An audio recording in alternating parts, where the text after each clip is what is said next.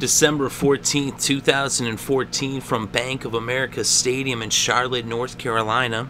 It was the Tampa Bay Buccaneers at the Carolina Panthers in this NFC South Division rivalry matchup with playoff implications.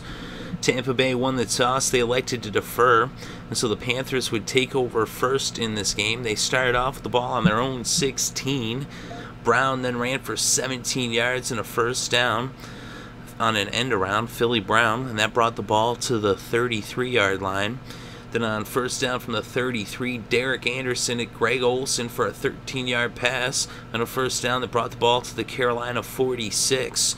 Jonathan Stewart then ran for 15 yards and a first down that brought the ball across midfield into the Tampa Bay 39 for the first down. Stewart then ran for another 10 yards, then made it a first down on the 29.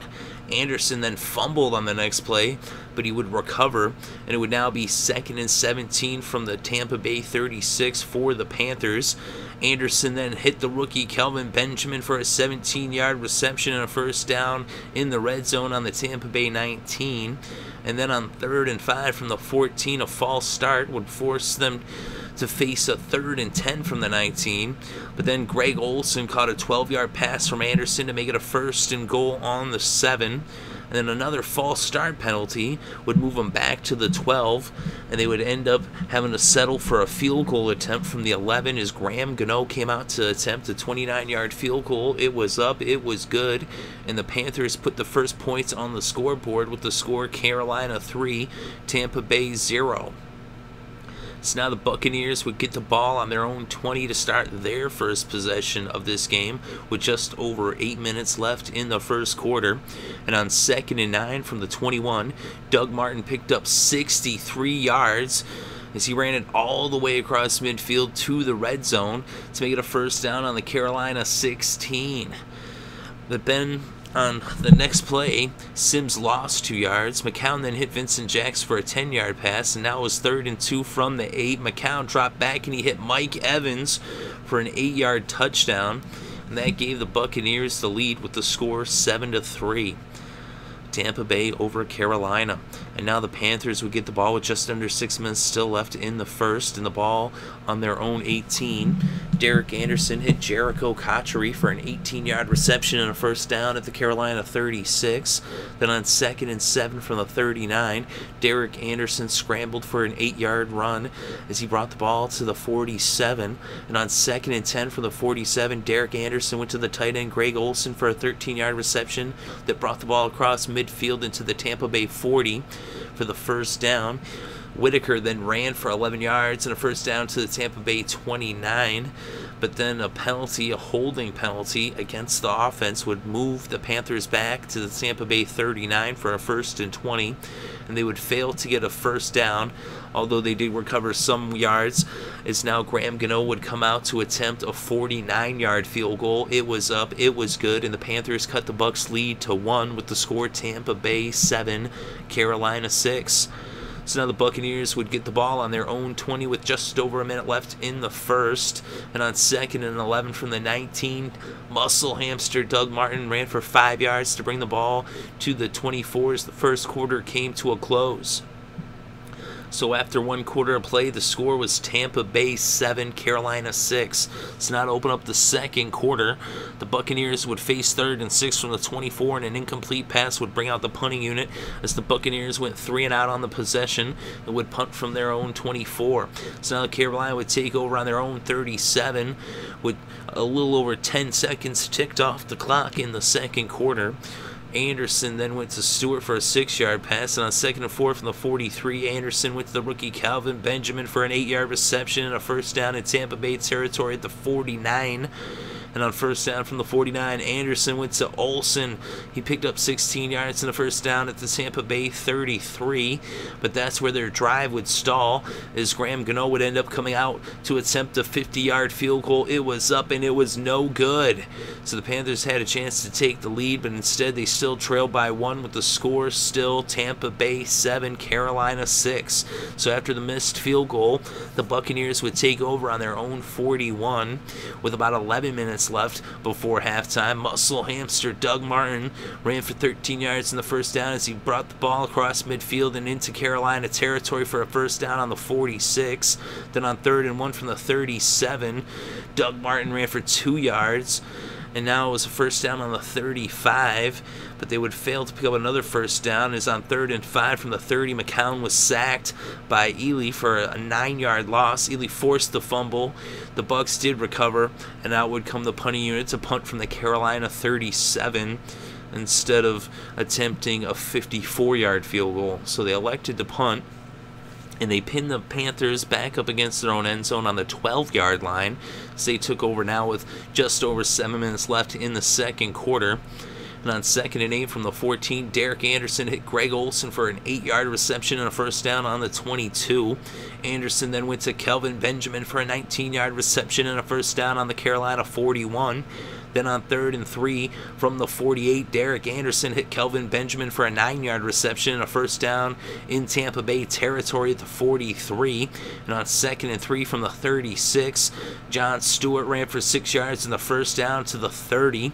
Then on 3rd and 6 from the 26, Derek Anderson found the tight end Greg Olsen for a 6-yard reception at the 20.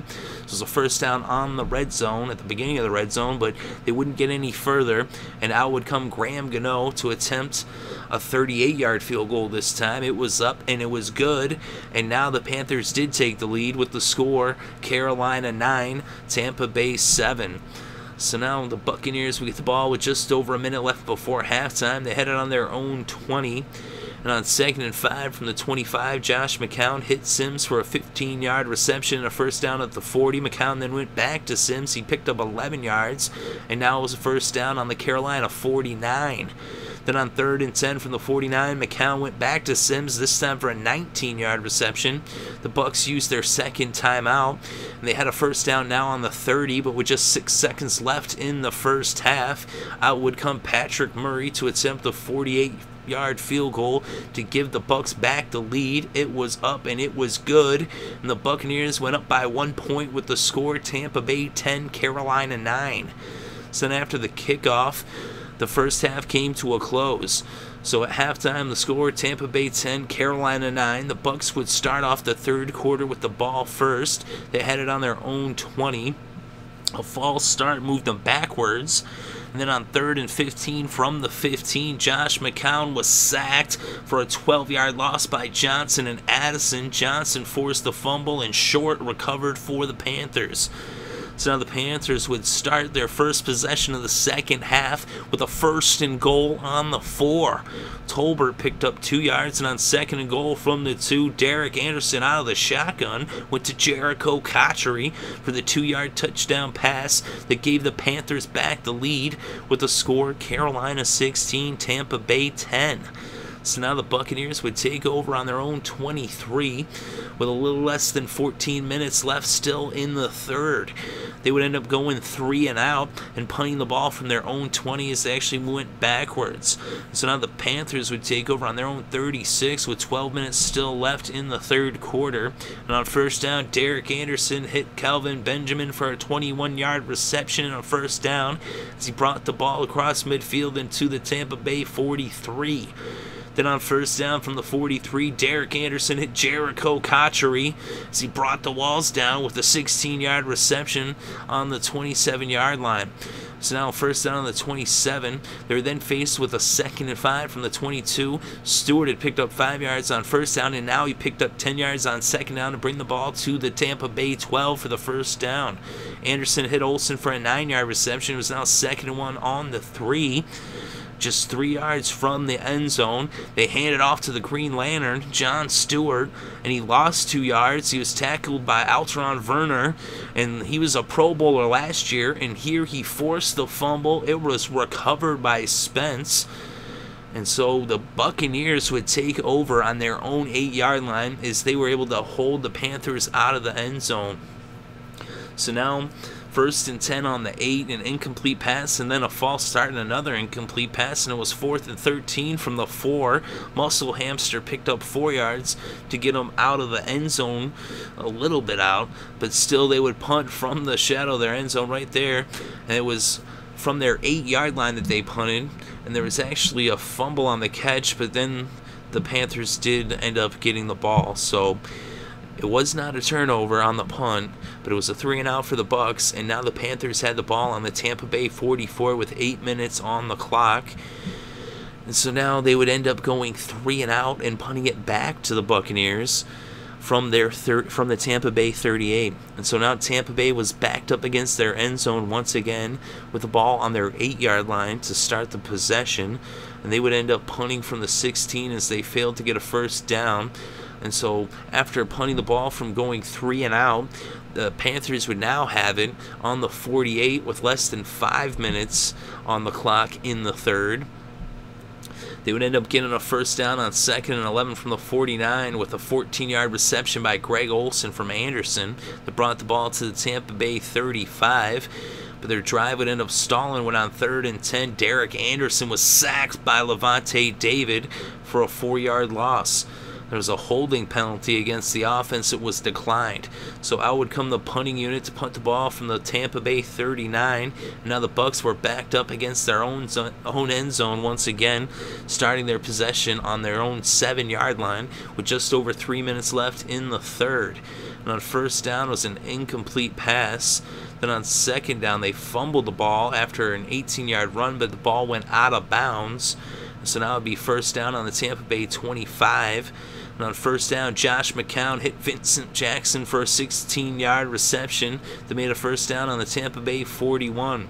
Then on 2nd and 8 from the 43, Sims ran for 10 yards and a first down that brought the ball across midfield and into Carolina territory at the 47. Then on 2nd and 8 from the 45, muscle hamster Doug Martin got stopped for no gain, and the third quarter came to a close. So after 3 quarters of play, the score was Carolina 16, Tampa Bay 10. So now to start the fourth quarter, it was 3rd and 8 for the Buccaneers on the Carolina 45. Josh McCown drops back to pass, and he was sacked for a 7-yard loss. He fumbled the ball. Harper blew him up, and Ben Wickery recovered. It was initially ruled an incomplete pass, but Carolina ended up challenging, and the play was reversed. So it was ruled a sack, and it was ruled a fumble. And the Panthers took over now on their own 27 with just 5 seconds ticked off the clock here in the fourth quarter. They were then faced with a 1st and 15 from the 22 after a false start. Anderson threw an interception, but it ended up being a roughing the passer penalty against the defense, and so now Carolina would have a first down on the 37 instead of the turnover.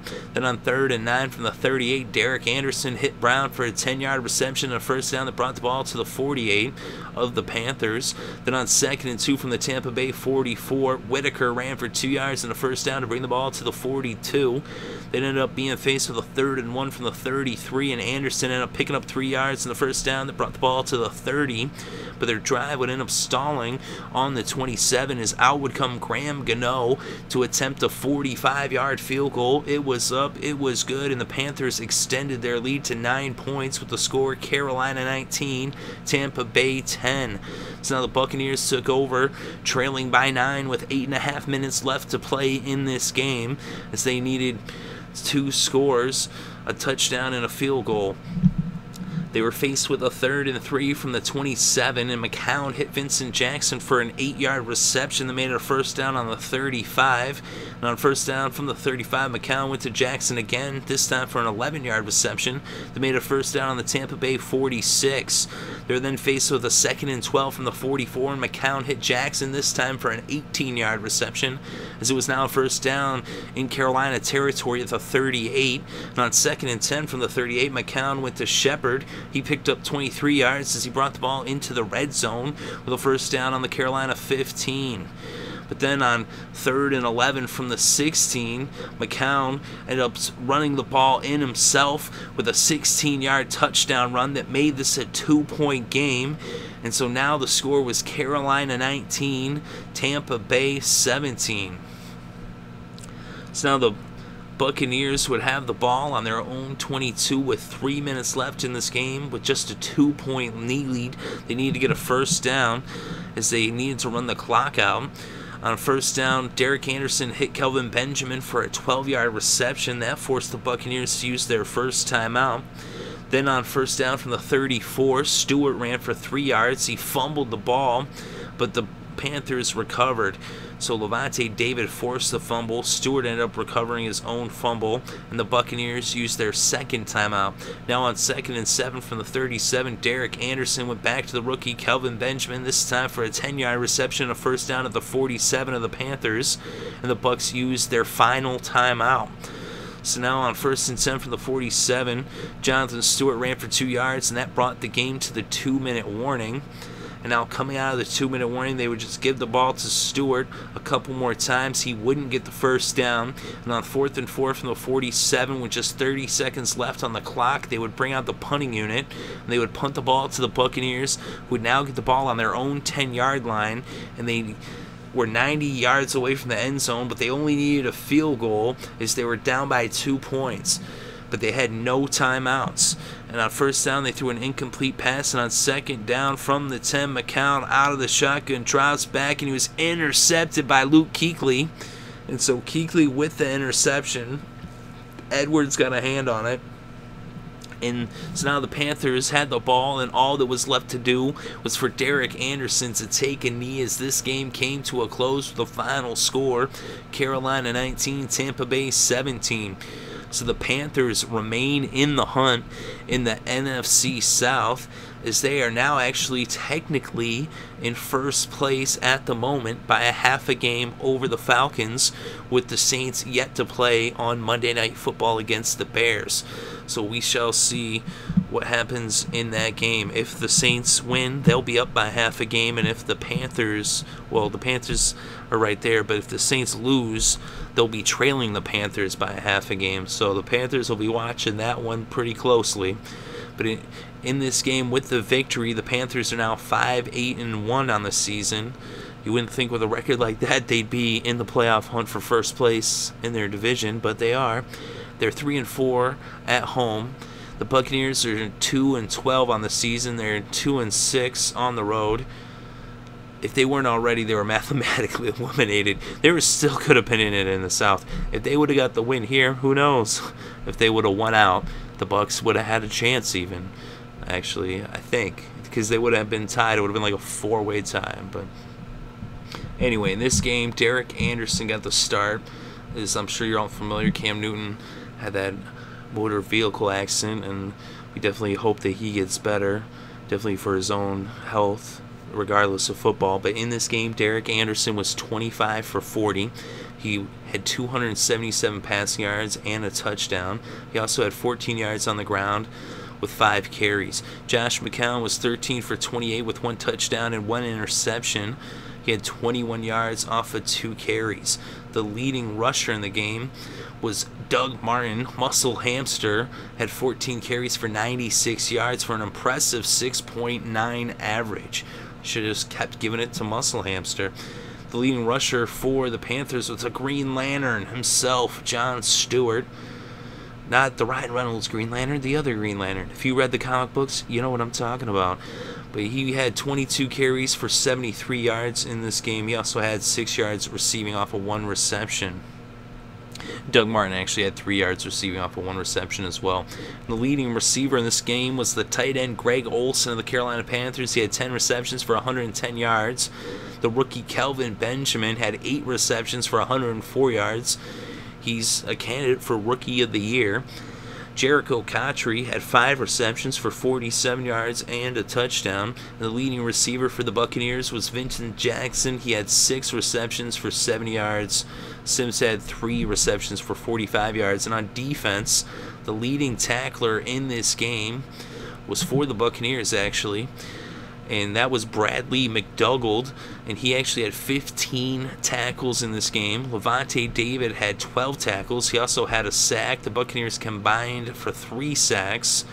The other sack, Danny Lansana, had 1.5 sacks, and then Jacquez Smith had a half sack. So Lansana had 8 tackles along with that 1.5 sack. Goldston also had 8 tackles. And for the Panthers, the leading tackler was a 2-way tie between Luke Kuechly and Trey Boston. They both had 6 tackles. The Panthers combined for 3 sacks as well. And Ely had the 1 sack, as well as Harper, and a half sack for both Johnson and Addison. And the game's lone interception was Luke Kuechly, as he sealed the deal with that late interception, as that brought a close to the game other than the knee and the victory formation. And the Panthers, like I said, with the win, they're still in it in the NFC South, as it's anyone's division. 2 games left to play. They're a half a game over the Falcons, and depending on what happens tonight with the Saints, as I said earlier, they might end up in first place going into Week 16. At the very least, they'll be a half game back of the Saints' worst case scenario from their perspective.